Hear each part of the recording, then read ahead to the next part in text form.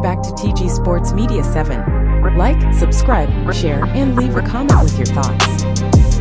Ain't no way but the TG Sports Media 7 way. Let's go. Guys, welcome back to another one of TG Sports Media 7. Today we're going to be discussing men's basketball, March Madness. Utah State versus Purdue, man. Looks like Purdue is the stronger team, man. They definitely dominated Utah State. Zach Edey, the center, man. 14 rebounds, 3 assists, 23 points, brother. Trey Kaufman-Wren, 8 rebounds, 3 assists, 18 points. Camden Hede, 2 rebounds, 10 points. I mean, these guys are playing as a collective. Fletcher Loyal, guard, 1 rebound, 15 points, man. These guys are playing team basketball. This has been the main thing of how they've been able to be consistent this entire year, man.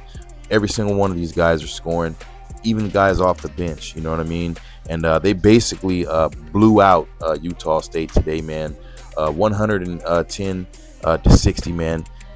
These guys were just the much more better and elite team. Like I said, man, Purdue's kind of looking strong, man. They're looking like they can make it to that Elite 8. We'll see how things go here in the future. They still have some other teams that they'll have to get through. You know, Arizona being one of those teams. You know what I'm saying? And Gonzaga being one of those teams in the next round that they play. You know, Gonzaga's definitely one of those good teams too. So we'll see how this thing shapes out in the next round. Hey, you guys stay tuned, and we'll see you on the next one. Like, subscribe, share. Ain't no way but the TG Sports Media 7 way. Let's go.